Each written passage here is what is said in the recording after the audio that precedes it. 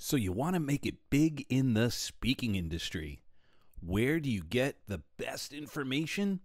The best advice from those who have succeeded before. Join my dear friend James Malinchak as he gets real with some secrets to success in the speaking industry. Cue the intro.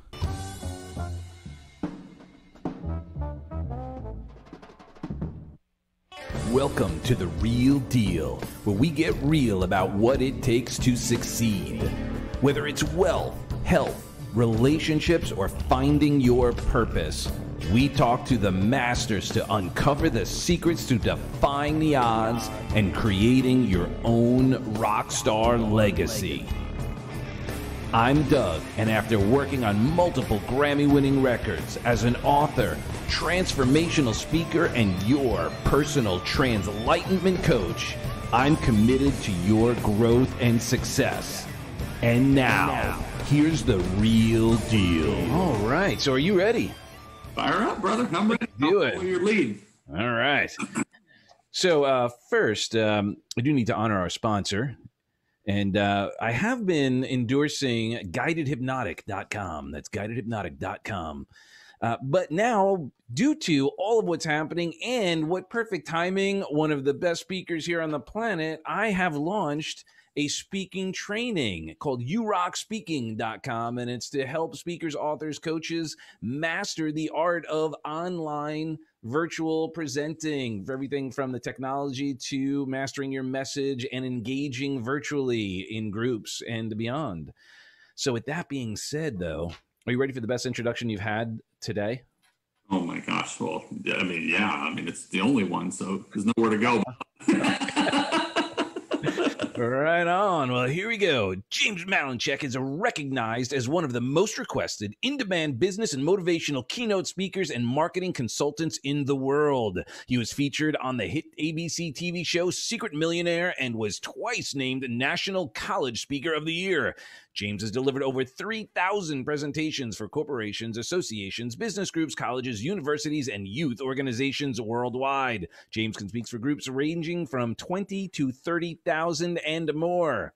Giving back is a part of James' life and has raised over $1 million for various charities and organizations and has donated thousands of dollars of his own money to help others.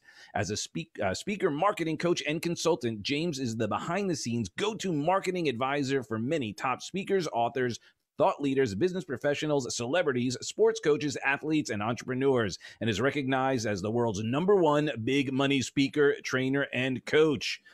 And we will, of course, you go to bigmoneyspeaker.com. You've got tons of info, free trainings, and the like. What's going on, my brother? Thank you so much for sharing your most valuable asset, your time and your wisdom. So thank you in advance and presently. Oh, absolutely, brother. Anything for you. I appreciate you and all the great stuff you're doing. I'm blessed you asked me on, so thanks for having me. Dude, thank you. I got to tell you, I've known of you. We have a lot of mutual friends, but I did take advantage of an opportunity that I was so blessed to be part of. Is you held a mastermind at your private residence and had it was about 15, 20 people there, and I got to tell you, it was amazing. Your ability to just share such incredible information in such a short period of time to this group was incredible. And I learned so much, and I look forward to doing more with you. Thanks, brother. Appreciate that. Very nice of you. Of course. So I'm just putting it out there. If you offer that up again and someone does not take advantage of that opportunity, they are crazy. I agree. I know. I just love, I'm very blessed, and God's been great to me. And it's a great blessing to now be in a phase of my life where I'm trying to teach as much and give back. And I never thought I'd be doing what I'm doing. I remember saying when I got out of college, man, if I could just make $2,000 a month, I'll be happy and set for life. Wow. Let's get into this. How did you get into then speaking? If you were just thinking that big jump to where you're doing now. So how did that happen?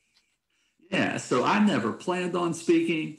I never woke up one day and said, I'm going to go be a speaker that changes life. I didn't even know the speaking world or industry existed. I had no clue. So I actually started writing a book in college for kids in college. And the book was called, it came out to be From College to the Real World. And it was all about my journey, how I went from college being an average everyday C student. And you know what a C student is, right? See your way through school, right? That was me. So but I beat out 70 some candidates to land this, what I call my dream job coming out of college. And I thought, man, when I was in school, walking to the movie theater one day, I just thought, man, there needs to be a book like this for people like me, the average everyday C student who has a big dream, has a desire to do something cool in their life, but then everybody tells them they can't do it, right? Because they the best grades or they weren't the president of every organization on campus, et cetera.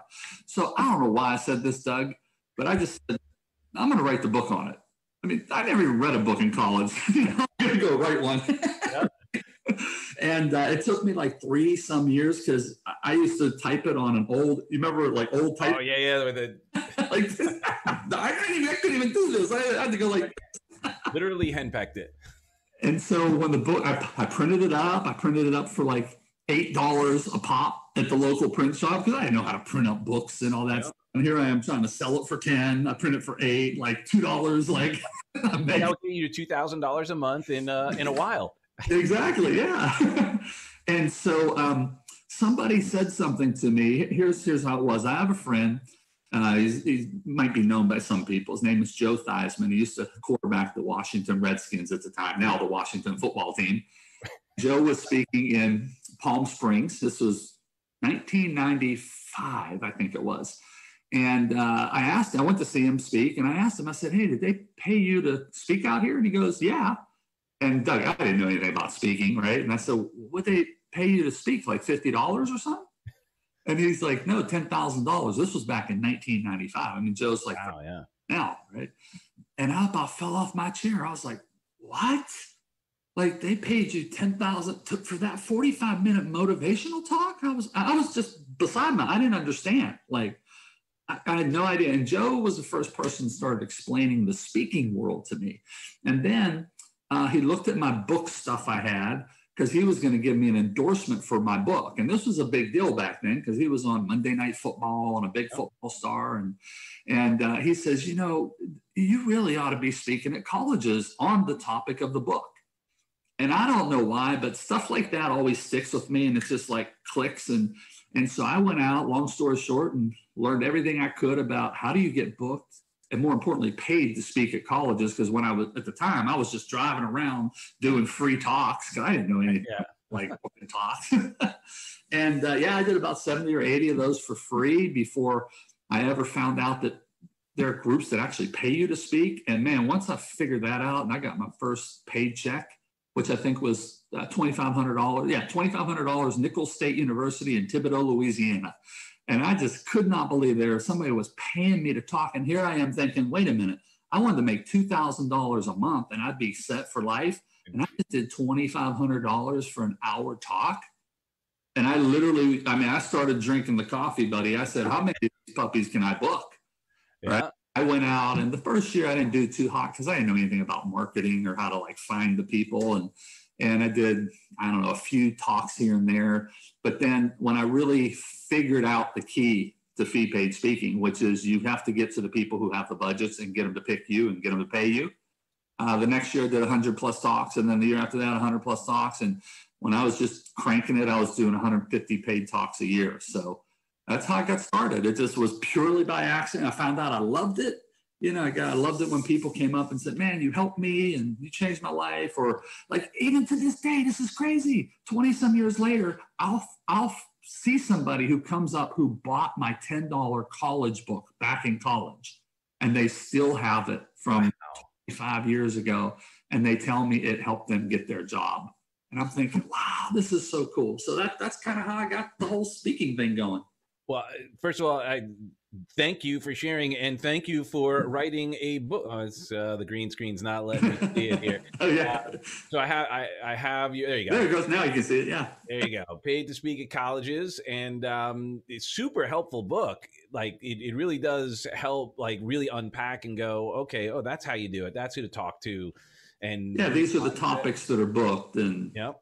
because you have to. I always say this: in anything you want to do, it doesn't have to be speaking, but the easiest way to convert in anything is find out who your prospect is, who your buyer is, find out what they want, and then hand it to them exactly how they want it. So when it comes to speaking at colleges, find out who the coordinators are, the top 20, I think it's 17 different coordinators roughly at every college and university who has a budget.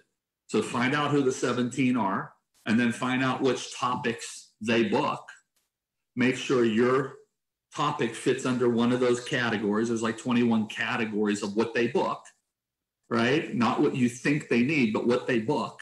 Right. And get in front of them and let them know, hey, I got what you want for your students or faculty, and I'm delivering it to you, the person who's the decision maker. And that's really all I did. There was no magic into it. I just got it in front of people. For our speaker friends who are interested in going out and doing that, I would hallucinate that sometimes it's a huge part of that is making sure that the title is appropriate, and you can fit your content to almost any title within reason. That's 100% right. And that's a big distinction, because I think sometimes people may not realize that they have expertise that they could modify their title just a little bit, that is going to still deliver incredible, it's still in alignment. Yeah. So check this out. I believe one of the most important talks I do is how to network your way to success. I mean, look, we're networking right here, you and I, right? Yeah. When we met the first time, we're building relationship, right? But isn't that funny how it's never taught in any college or university? Why isn't there a class on this? I don't know. Yeah. Something we use every day of our lives for the rest of our lives, internationally, throughout social media or live in person. And yet no one teaches this in college, but I had to take classes on like statistics. Like, what the hell is a statistic? Like, I never use that thing. Like, formula. But you know what I use every day? Communication skills, relationship building skills, right? And it just drives me nuts. It's never taught. So back when I was starting, I said, man, I'm going to teach students how to build and maintain quality relationships. And this is key. Ready? Because they need this. And here's the thing that I quickly learned. Yeah, they need it, but it wasn't one of the categories that coordinators are used to booking. So I used to try to book that talk because it was so important. I'd be so passionate talking to these event coordinators. And they would never book. Maybe one time a year, I would get one booking, maybe. And then when I learned, okay, wait a minute, I got to think like them. And networking is not one of the, although very important, not one of the categories they book, but you know what is booked? Career. So if I change my title, how to network your way to your first job out of college, now I fit in the career category, and it's crazy, Doug. Start getting booked left and right. I still showed up and talked on what I wanted to talk about. Yep. Networking, but I had to retitle it and relanguage it so that when they saw it, they go, oh, this is a perfect match for what we want.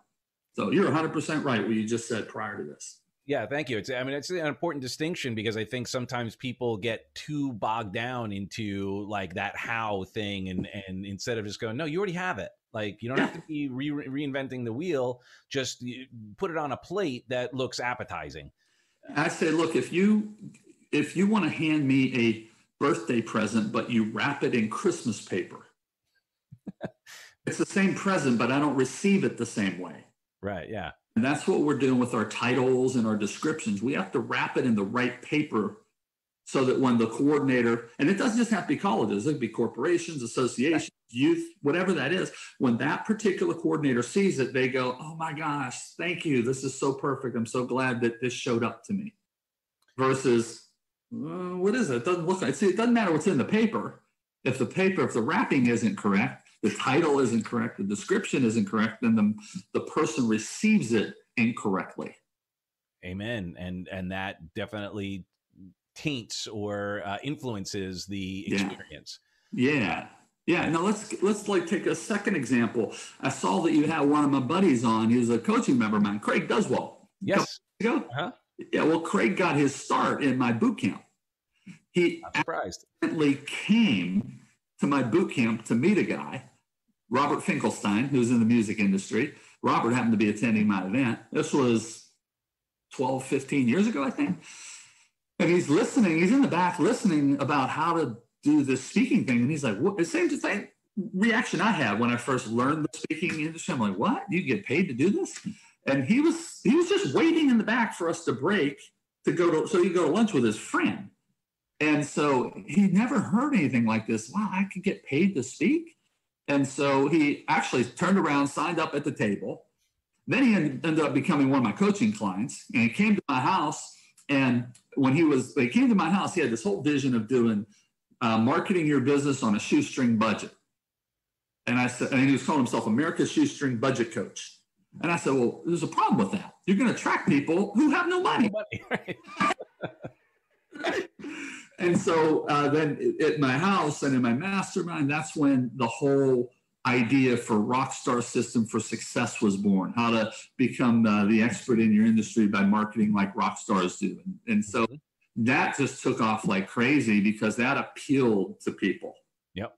People understood it versus I don't want to market even if I want to save money, but I don't want to market my business on a shoestring budget. And those who do that don't have no money.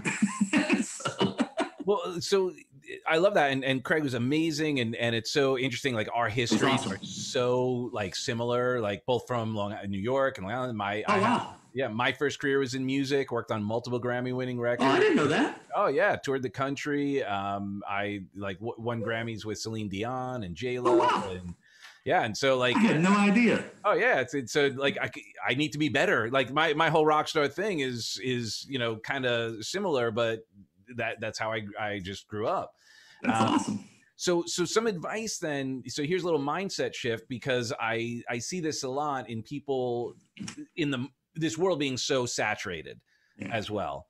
Yeah. And what you just pointed out is your brilliance in not only finding a way to capitalize on the right market, like not people with a shoestring budget, right? And as well as finding, Craig's unique value, his unique presence, his, all of that. What's true to him, like right. Your brand, your position is true to you. It has to be true to you. Oh, of course. Yeah. So how do you help people kind of get around or find that what's true to them? Have that ownership and not get locked into the whole like, oh, the world is, it's a saturated market or, and to still be authentic.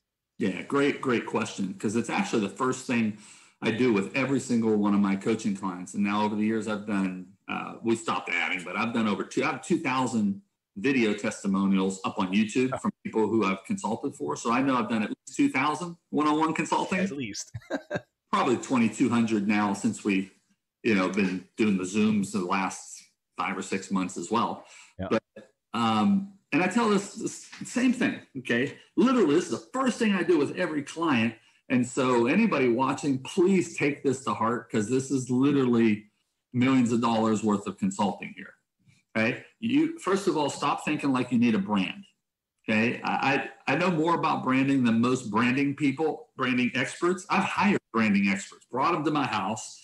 Right. When I was going on the Secret Millionaire TV show, I hired a branding expert guy, big guy who branded all these big companies. Right. I brought him to my house, sat him in my conference room, and it was a 3-day branding thing. I think I invested 20 some grand with him for the 3 days, which is totally fine. I'm always paying for people's knowledge. Right. Mm-hmm. After day one, I said, look, with all due respect, I appreciate you, buddy, but keep the money, but we don't need you back for day 2 and 3. Because it's a complete waste of our time. Wow. Here's why I say that. Because every single branding person you ever meet starts with you. Hey, what are your values? What are your goals? What's important to you? And anybody knows anything about any business or marketing knows you never start with yourself or your business, your product, your service, or your company. You start with the market and the prospect. Right. Find out what that buyer, your ideal prospect, wants. Take your great stuff, package it, and deliver it in a way they want it. Okay. So what I say is nobody needs a brand. What you and I need, Doug, and anybody watching needs a unique and right positioning. Okay. And here's what I mean. Most people have an unlevel seesaw. They might have something where, this is unique for the market I'm going after, but that's not right because it's not really me and true to who I am. Or it'll be this way. Yeah, that's me. but nobody's going to want to find out how to find fairies in the woods. Nobody cares about that, right? So what I say is you need a unique, so you stand out from your competitors, but also it's something that the prospect wants to buy. And if we're going after speaking, meeting planners, but it has to be true, right, and authentic to you because you're going to live with this, right? And once we figure that out, this is amazing. We stamp that everywhere. And that becomes all of your packaging. So that becomes your book title. That becomes your name of your presentation. If you're doing a coaching program, that's the name of your coaching program. We just stamp that unique and right positioning everywhere, and everything matches, all the same pictures, all the same colors, all the same languaging, same fonts. And then here's what happens, brother. All of a sudden people look at you and go, oh my gosh, what an amazing brand you have. But we don't start off trying to create a brand because you start to create from yourself and you don't buy from yourself. We have to create from the prospect, the market's point of view. And so that's the first step I do with everybody. There are people who I literally have taken who have no buyers whatsoever. And it's real easy to figure it out. It's because everything's about them and no one would buy that because nobody cares about it. And start thinking like the prospect and the buyer, and we re-engineer and put different wrapping paper on it. It's amazing how like people just now seek them out. So you can literally switch it. If I could give everybody one, if you said, James, what's one tip? You can only give one, and you're on an island and you're going to give everybody one tip and then you're going to leave the island. And that's it. You can only give one. What would it be? I would say this: no matter what business you're in, what product or service, I don't care if you're selling widgets, you're selling coaching or speaking, here's the tip. Never create and think like yourself. Always create from the buyer's point of view and think from their point of view. That would be my one big major tip. Beautiful. So to go down that path a little bit, how does one actually do that? Like, how can you put yourself in that spot, like to get meta on another perspective? Well, I'll tell you how I did it when I started out, because I mean, the fast answer now is I literally say, just hire somebody who knows what they're doing. Like hire somebody like me. Literally, a guy signed up yesterday for a $100,000 program I have for me to figure all this stuff out for him. But when I started out, and I didn't have money, I didn't have 2 cents to like invest in somebody who knew this. I don't think anybody even knew this back then. It's just the way I started thinking. Here's what I would highly suggest, because here's what I did. I started with coordinators, college coordinators. I literally picked up the phone and I started to call. I think I called about 30 different college coordinators. And here's what I said to them. So when I first started marketing to colleges, I got 0 response, 0 bookings. So I figured, okay, my revelation was I'm the only common denominator here, so something must be wrong. Right? These 100 or so people I'm marketing to, nobody is interested. It can't be them. So I literally opened up a directory and I just dialed up people and I would call them up and I would say, hey, I'm sorry to interrupt you. My name is James Malinchak. I know you don't know who I am, and I'm so sorry for taking up your time. If you don't have any time, no problem. But if I could have 2 to 3 minutes and just ask you a couple of questions. I just want to be straight and honest. I'm brand new, getting started as a speaker. And honestly, I don't have a clue what I'm doing. Right? And they always appreciated that I was up front, and they always talked to me. I'd say probably 25 of them said, yeah, I'll give you a couple minutes right now. And the other 5 were like, well, how about calling back on Wednesday? Right? And every one of them were super nice. And here's what I said. I don't know what I'm doing. Okay, but I have a passion to help kids. Could you tell me just a couple of things? Number one, what topics do you most book for your students and why? And number 2, how should somebody like me market to you? And Doug, here's the thing. When they told me, guess what I did? Here's my brilliance. Ready? I walked away and did exactly what they told me to do. Yeah. And so that's what I would suggest today. First, figure out your prospect, who your market, your niche is, and literally email or reach out through social media or pick up the phone. I like to talk to people on the phone because, you hear what they say and then it spins off to this idea and that idea.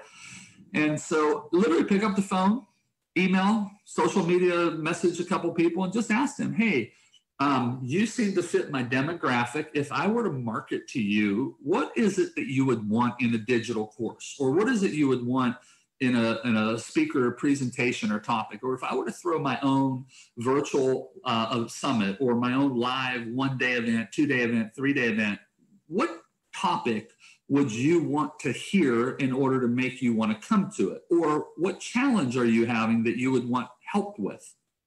And then I would go through I did 30 when I was starting out. I don't know why 30, but you get a good, pretty decent litmus test when you do about 30 folks. So I would look, once I get those answers in, I'd look for patterns. And you know what's going to happen? You're going to see a couple things consistently pop up more than others. Mm-hmm. That's probably what people want. So you probably should start focusing your positioning around that, as long as it's equal seesaw and it's right for you. I mean, it can't be completely out of left field, right? It can't be, people want this, but man, that has nothing to do with my background, my passion, etc.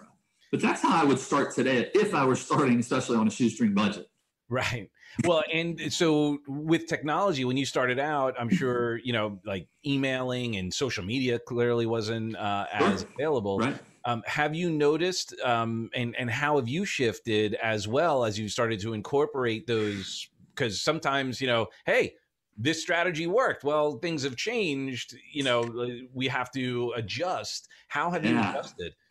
Brother, I'm so glad you asked that, because I still have the secret sauce that nobody else has, because everybody else gets jacked up by other forms of getting the word out. And here's what I mean. Okay, so first of all, let's just take speaking. You have to divide speaking into two different worlds. Over here, this side, and this side. This side would be public events. So like my Big Money Speaker Bootcamp is a public event. Anybody could attend it. If you throw an event, of breaking through limiting beliefs and you're renting out a hotel, anybody can sign up and come to it, right? You're doing it online, virtual, anybody can come to it.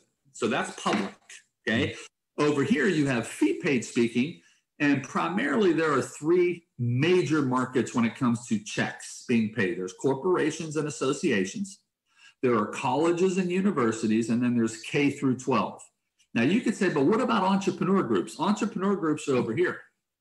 Anybody can register and come to one of those entrepreneur seminars. Yep. So two separate ones. You got it first. Everybody's got to understand that, because everybody lumps speaking in together and does the same. The way I go after these public events over here, where I'm not going to be paid a fee. Most people in public events, unless you're a celebrity, aren't going to be paid a fee. The reason celebs are paid, Gary Vee, Marcus Lemonis from the, A Profit.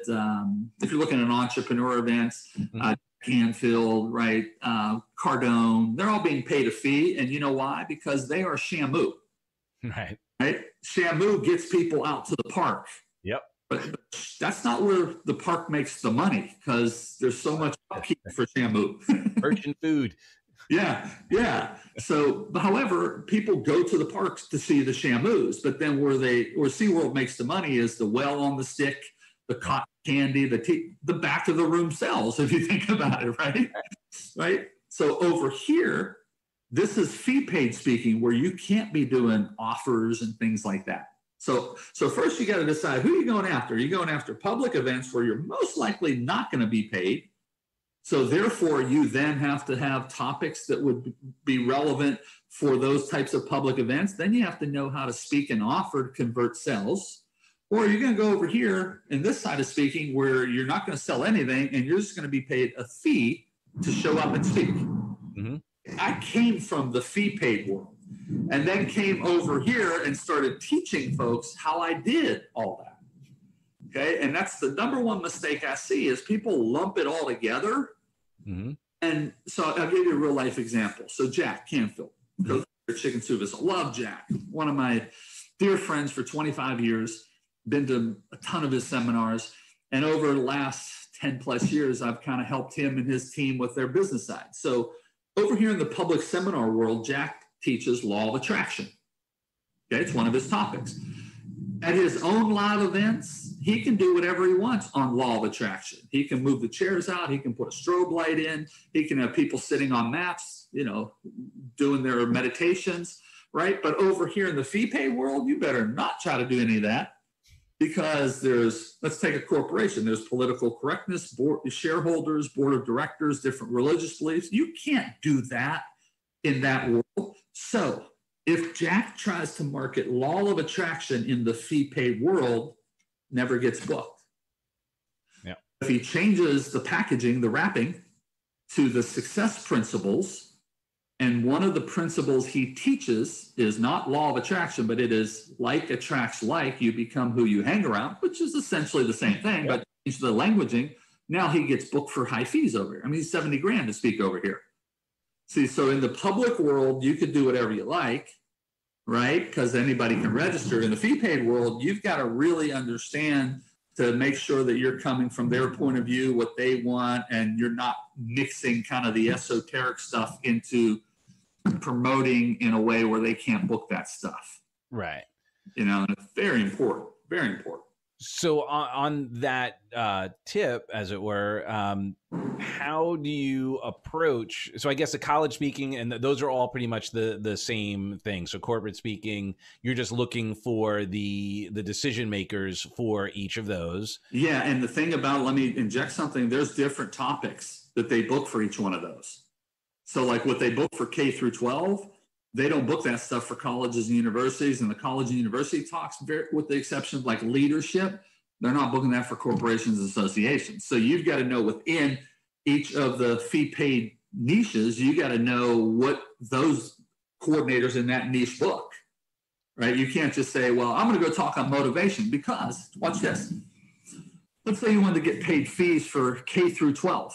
Which a lot of folks say, talking to kids, there's no, I've walked out of youth events with $30,000, $40,000, okay? Because you know the budgets and you know how to do it and what they're looking for. They don't really book motivation. You know what they book for? Go for your dreams. So if you don't slightly wrap it differently as a go for your dreams, or how to be a great leader, there's a lot of student leadership events out there, right? If you said, well, I'm going to go speak to kids on change, well, no one's going to book you. But if you rewrapped it into a dream, go for your dreams, or how to be an awesome student leader, now you get booked. Okay, but go for your dreams doesn't usually get booked for corporate fee paid gigs.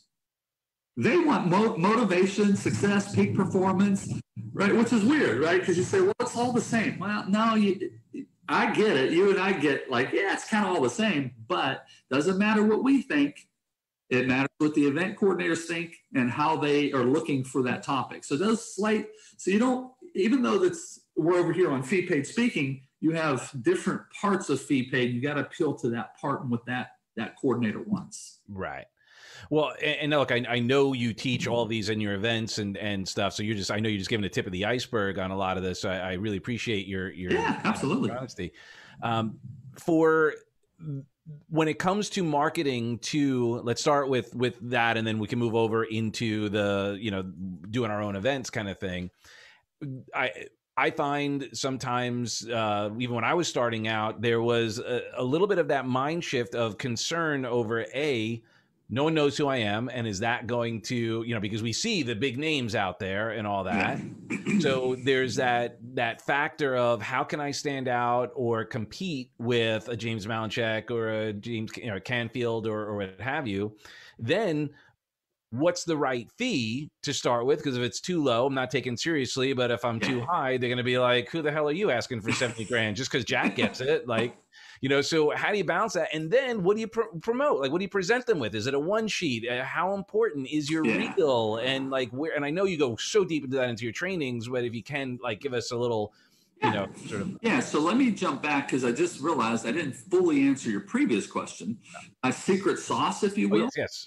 Is I found out from coordinators years ago that the number one way, and I'm talking corporations, colleges, universities, K through 12, the number one way they like to be marketed to, overwhelmingly consensus. Well, the very first way is if they saw you somewhere, and that's a given. But let's take that out of it. And if you were just trying to approach people coldly, the best way to do it, and this is what they have told me and to this day, they still tell me, because I have event coordinators that who I speak for, who I constantly survey over and over and over. And I will tell you, from me doing it, I know it works. is a 6-page brochure in the mail. Now, here, I know what somebody watching this, we're on Facebook Live, and I know what somebody's going to say, oh, it's social media today. Oh, it's email. No, it's not. No, it's not. You've gotten seduced by the internet to believe that there's no cost in doing it. So guess what? Nobody mails to these coordinators. So when you show up in their mailbox, and as long as everything on there speaks directly to them, like we've been talking about, right? What they want, you know what you do? You make their job easier. They look at it, they touch it, and they probably go check you out online, okay? Whereas they don't open their emails all the time. A lot of them have spam blockers. Mm-hmm. You're not even making it through. And you damn well ain't reaching a fee-paid event coordinator trying to run Facebook ads. And they ain't hanging out on Instagram watching your TikTok video. That ain't the way it works, right? Yeah. And so the only way I would try to do it through social media, which I still wouldn't do, because nothing beats the brochure showing up in their mailbox, because it's one stamp. It's one first-class stamp. I've been booked for $40,000 gigs off of a stamp on a brochure because it looks perfect for them. They look at it and they go, man, this looks perfect for our event coming up in 6 months. And they give me a call or shoot me an email. We talk more and boom, the deal's done. Right? Video, nothing, right? But I would say the only platform social media-wise would be LinkedIn and, reaching out to event coordinators, et cetera. But that's a lot of time, right? And you could go buy a list of coordinators for colleges and universities, K through 12, or corporations and associations, and you can narrow it down. If you want coordinators who run companies that have 50 plus employees that do $100 million a year, the CEO jumps rope on Tuesdays, he eats green M&Ms and he plays golf on Sundays and he watches reruns of the Kardashians, you can find those people simply by going to a list company. Now, I'll give one of the list companies we always suggest that we like to use is Info USA. Info USA. List companies are in business to actually get a list of people you want. Yep. Seriously, if you want somebody that eats green M&Ms who has this as his logo, who lives in South Florida, who jumps rope on Tuesdays and plays jacks on Thursdays, they'll find him. That's their business, right? And so check this out, Doug. If you're an event coordinator, brother, and I come across your mailbox, I know you're going to look at my stuff as long. Oh, sorry, we got some massive lightning going on here. As long as it looks good and it matches what you're looking for, it's the best way. You have TOMA, T-O-M-A, top of mind awareness, because you have zero competition. Because nobody mails anymore. And a little, I'm sure you. I don't know if this is giving away too much for you, or if this is part of your training. But what if you put it in like a hot pink envelope, or something to have? Definitely could. More. But here's the great thing, and I don't have one hand here. I'd show you my 6-page brochure. It's in my garage. I don't want to jump off the Zoom, but you don't even need to. You can, but you don't have to incur that extra cost. Mm-hmm. Because if you just do a self-mailer the right way, remember, we want to save money. If you do a self-mailer that's folded down, it's like, it's roughly about this big. Yeah. It costs one stamp. That's the key. We want to keep it to one first-class stamp, right? So we don't want the postage weight to go up. We don't want more stuff added in, because now you're going to push it over $1. You're going to double it up. And there's no reason we have to, right? Remember, I listen to the coordinators. Right. They say, just send me like a 4 or 5, 6-page brochure in the mail. When I figured this out, I've been, even over here on my boot camp, do you realize, like, people are like, how do you get 700 people to your event? It's like, well, I send out 50,000 mail pieces to speakers, authors, trainers, coaches, consultants, right? It's not hard. If I have the right messaging on there, going to the right people, and I'm mailing 50,000 of those in the mail, it ain't hard to get 500, 600, 700 people to register. Right. And I ask this all the time. I ask folks, I said, how many other speaker trainings have you ever gotten a mail piece from? I'm like, nobody. I'm like, exactly. That's why I mail. I have zero competition. So to answer your question from a while ago, 10 minutes ago, my secret sauce, and when I teach my students, it's amazing. Like, they have the same resistance. Like, really, mailing? Isn't that old? Shouldn't we pivot? shouldn't we change them? And then when I walk them through, if you mail out 10,000 emails, over what's deliverability rates today? 10% maybe on the very generous high end. That means your list of 10,000, you don't have a list of 10,000, you have a list of 1,000, right? And it's actually more like 6-7%, but let's just say that's 1,000. How many of them then are actually getting opened? Let's be generous and say 50%, right? So that means 500. That means you have a list of 500 people, not a list of 10,000 people.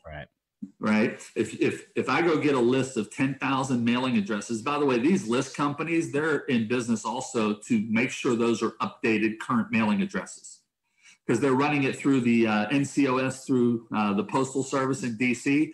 And it's like, so Doug, if I had your mailing address and you moved 3 times, if I ran it myself through NCOS, I don't care how many times you move, I got your current address. Right. It's updated, right? So let's say I got a list of mailing addresses of 10,000. Let's say only 95% are going to make it through, because nothing's 100%, but it's not 50% like over here, right? 10% like over here. It's going to be at least 95%, because the mailing addresses are always current, right? And so of those 9,500, so let me ask you, would you rather 1,000 emails make it through or 9,500 show up to right, of course. Yeah. Right. No, and let's say 50% of those are looked at. That's 4,500 roughly. Let's say 4,250. Right. Over here, if you have 1,000 that go out and 50% get looked at, you get 500. Would you rather have 500 eyeballs looking at your stuff who have budgets, or would you rather have 4,250 people who have budgets? Right. If 10% booked you over here, that's 5. Right. No, it's 50. I'm sorry, it's 50. If 10% booked you over here, that's 425 talks. If your fee is $10,000 over here, you just made $4 million. If your fee is $10,000 over here, you made 500 grand. I mean, so just when I walk them through this, they're like, wow, I never thought about focusing only on social media or emails is making me lose money, because most of those aren't being delivered or looked at. People don't look at it like this. They look at direct mail as an expense. But if you do it the right way and you're showing up to the right people with the right messaging and the addresses are current and you have zero competition because nobody else is mailing, you win many times just by default, because you're the only one who does it. And what kind of, like, should someone starting out like look at testing that? Like, how many, like, you buy in bulk? Yeah, I always say like 1,000. Okay. Yeah, my litmus test is 1,000. Okay. But I'm telling you, if you're getting the right people, I always say there's this old line, the money's in the list, right? And that's certainly for email. But it's definitely the same for direct mail. If you put time into getting a really good list, right? If I have 1,000 people who run events who I know have the budgets, because remember, when you work with a list company, they can go find, like, I want people who run events of 200 people or more, who on average have a speaker budget of anywhere from $20,000 to $300,000, because they can cover my little $10,000 fee, or my 15, or my whatever your fee is, right? And they've been doing events for X number of years. They have been putting on X number of events per year. I mean, I'm showing up to somebody who has a budget, who's serious about this. And I made their job. You make their job easier when you show up in their mailbox, because how do most event coordinators go look for speakers? They go to Google and type in a speaker. Well, you know this. The only people who win are people who are manipulating keywords that come up. The top, yeah. So the coordinator. Do the coordinators do that still? Are they searching, or do they have some people reaching out to them anyway? Yeah. So here's how this happens. Think about an event coordinator. They're not savvy marketers like you and I, right? They're running like all aspects of the event. They're getting the awards. They're getting the excursions for the incentive trip for the salespeople who won. They're doing the food. They're doing everything. The last thing they have time to do is sit there and play around all day on Google trying to find speakers, right? But what happens is that's usually the first thought. Let's go to Google, right? And the second thought is let's go to YouTube. Well, you know that if they type in something, motivational speaker, they're getting whoever pops up who's doing the SEO or is doing the keyboard. So they're not finding people they really want. So they get freaking frustrated and say, I'll get to this later because I got 15 other things I got to do for the event coming up next spring. Then all of a sudden, here comes Doug across their desk in their mailbox. You just made their job easier. As long as everything on there is written the right way, you just made their job easier. And I can't tell you, Doug, how many times over the last 20 years, how many talks I have gotten because I showed up in their mailbox and I made their job easier. Everything was correct on the marketing piece. Mm-hmm. And I literally won because nobody else showed up in the mailbox. I can't tell. So like in Las Vegas, I used to market forever to all the conventions coming to Vegas. And I had a headline on my brochure. It says, national speaker and author lives in Las Vegas. Why even consider the added expense to fly in a speaker for your next Las Vegas event? Guess what? You know who that's getting mailed to? Only people who have events booked in Las Vegas over the next 5 years. Yep. So I'm speaking directly to them, right? And then the rest of the brochure talks about how you save because I don't have to travel. No airfare. No hotel expense, so I'm speaking their language. And so here you are, you're sitting there and you're reading this and you go, oh my gosh, we have an event in March in Las Vegas. This guy lives in Las Vegas. We can save all this money if we book him. I mean, he looks like a decent speaker, even though I'd never heard of him before, right? Let's go check out his website, or let's send him an email, or let's call him up and talk to him a little bit and see if he'd be a right fit. I can't tell you how many times that's happened. Hundreds of times. Because the key is the stuff on the brochure has to speak directly to them. Well, I mean, I have so many questions. I don't want to thank you. I don't want to. Hang on a second. Let me just check my time here. Yep. I have actually 6 minutes because in 7 minutes I got another Zoom I got to jump on. Oh, okay. So maybe we'll follow up on this. I'd love to, some of these are even just personal questions. So 2 things. And then one, what you just shared, and this is important, is the balance of credibility versus the what's in it for me. Yeah. How does the one balance that when they're going, look at all the things I've done. This is why you want to hire me. What is the best way to position that? Well, let me tell you, okay, that's great. Because you asked that earlier about somebody new starting out, credibility, that sort of thing, right? I didn't know this back then. I thought they would book me because of who I am, right? And remember, I was starting out, I didn't have any. There was no who I am because I didn't have any who, right? And I thought they would. And what I've come to learn is they care less and less about you. And they care more about, this is one of my hidden secrets, why I get booked over others. They care more about what's going to happen for my people after your talk is finished. Because they're looking for results. Now, if they're going after a Shamu, if they're bringing, Bill Clinton in, they're bringing Clinton in because it's Clinton. They don't really care what he's going to say. They're bringing him in because everybody's going to get a picture with him, and they're going to, I'm going to the event to see Clinton. I'm fired up, but they don't really care what but if they're going to bring somebody in on a topic to try to help their people, whether it's motivation or sales or, breaking through limiting, whatever that is, right? They care about one thing. How are my people going to be better after the speaker is done? So what you want to do in your marketing piece is speak that language. It has nothing to do with if you've been on all these talk shows or if you wrote 2 books or if you've done 0 talks or 500 talks. All they want to know is, will my people be better? Whatever that topic is that they're looking for and you're going to present, will my people be better when the speaker shuts up and is done? That's all they care about. They want a result. So if you're talking on leadership, are my people going to be better leaders for our organization? Or my students going to be better leaders on their campus when the speaker's done? Took me a long time, brother, to figure that one out, because I used to think it was all about, I got to talk about, my experience and my background. And, that's not what they're looking for when they're looking to hire a speaker. That stuff supports it.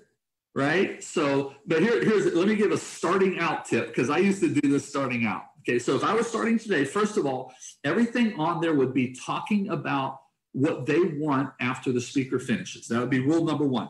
Second rule, and let's say whatever your topic is, let's say you decided after checking out the topics that you could talk on leadership, and that's one that they want, okay? First thing would be in your leadership, first rule, in the leadership talk, when that leadership talk is done, here's what will happen for your people. That's how the whole brochure would be written, okay? Second thing, I would have a book cover designed.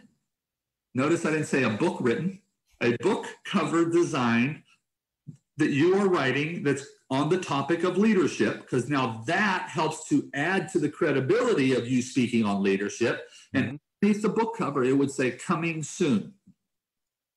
So you don't have to actually write a book. A lot of people think, well, I have to go do a book in order to be an expert on the topic. And I'm like, no, you don't. Let's just create a book cover and put it on your marketing piece and put coming soon.